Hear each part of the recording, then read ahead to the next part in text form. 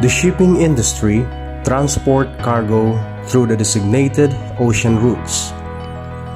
According to the history books, the shipping industry was dominated by the merchants during the 19th century. Since then, the industry continued its growth all over the world.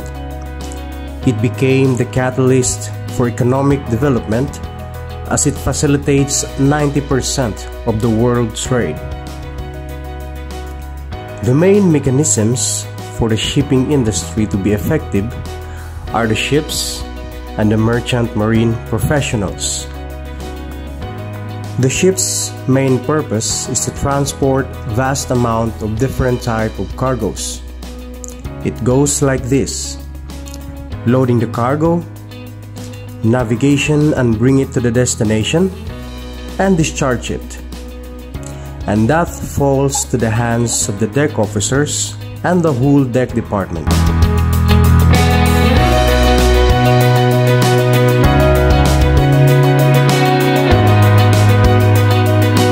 Hello there guys, welcome back to my channel. Now this video is the second episode from my last vlog, which merchant marine career is right for you. Now the last vlog, we were talking about the merchant marine engineering, and now we will go to the upper part of the ship, the merchant marine transportation, or the deck department, my department. Bachelor of Science in Marine Transportation is the career path to become a deck officer up to the merchant marine master mariner, or the captain of the ship. The captain has the overall command of the ship, and the second command is the chief officer, or the shipmate, which is my current rank on board. The deck department is divided into two sub-departments: the deck ratings and deck officers. Deck ratings are the bosun, able-bodied seaman, and ordinary seaman. Then the deck officers or mates are the third mate, second mate, and the chief mate. The chief mate is the head of the deck department.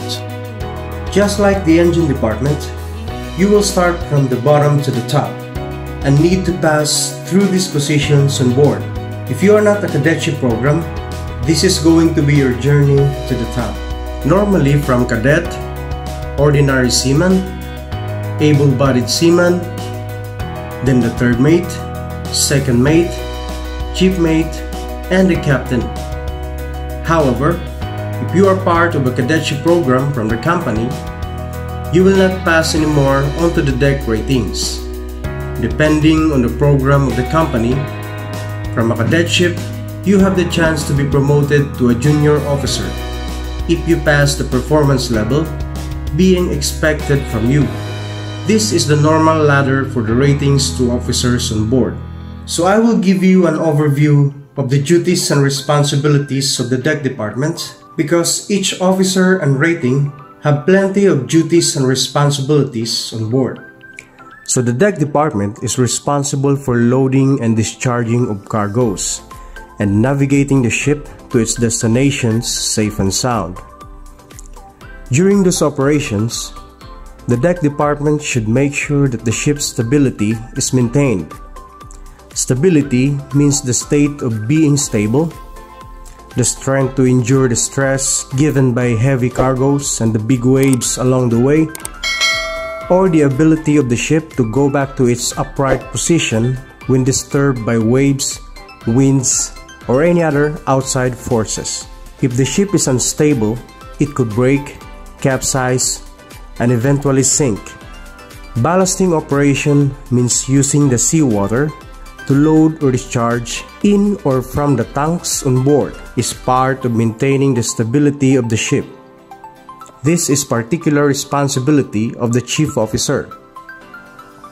Deck officers or mates are in charge of the safe navigation of the vessel, which means keeping the ship safe from collisions, allisions, groundings, storms and hurricanes, pirates and armed robbers, and all other dangers that could harm the ship. The chief second, and third mates have a total of 8 hours watchkeeping duties, divided into 2 watches during navigation.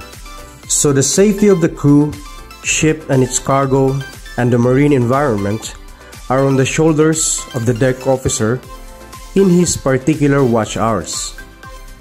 Deck officers are also called Officer on Watch, or OOW.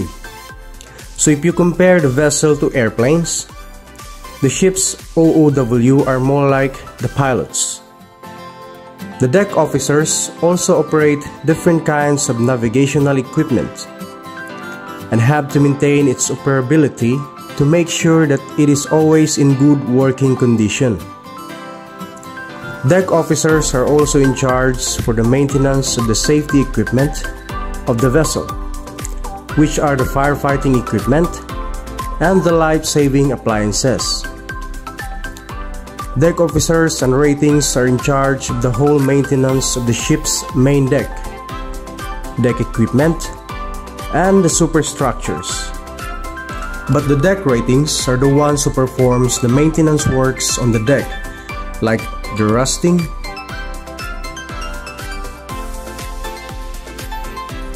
painting, greasing, cleaning, etc., with the supervision of the chief mate. After discharging of cargoes, deck department also have to clean the ship's cargo holds, or tanks for tanker ships, from the residue of the previous cargo to make sure that it is ready to load before arriving at the loading port. Deck department is also responsible for anchoring operations during arrival or departure, or whenever the ship needs to anchor and stay in an area. Mooring operations like berthing and unberthing are also the responsibility of the deck department to safely put the vessel alongside and or leave the port with the help of a local pilot who is also a captain. Deck department is also responsible for the security of the ship either in port or at sea. When in port, all visitors such as stevedores, port authorities, port state control inspectors, etc. will also be handled by the deck department. English communication is very important for the deck department as we are responsible for communications between the ship and the shore. Documents and paperwork are plenty on board. Seafarers have to follow the safety management system of the company and any other regulations in the maritime industry. Duties and responsibilities of the deck department will all fall to the captain of the ship. As I have mentioned earlier, he is the overall in command, overall in charge and responsible for the whole ship. He's the one who directs the vessel in all aspects. So guys, everyone can be a deck officer or a marine engineer. It doesn't matter what you chose or what you will choose for the merchant marine profession. If you join the vessel, you will be zero. Everything can be or will be learned, practiced, or mastered on the vessel, no matter what type of vessel it is. As for me, it wasn't even my dream to be a seafarer. I wanted to be a nurse. It's a long story, but I'll share it with you on my future vlogs. Anyway guys, I hope this video is informative and I am glad that I am sharing this with you. Thank you for watching and don't forget to click like, subscribe, and hit the bell icon for you to be updated on my next vlogs. See you next time!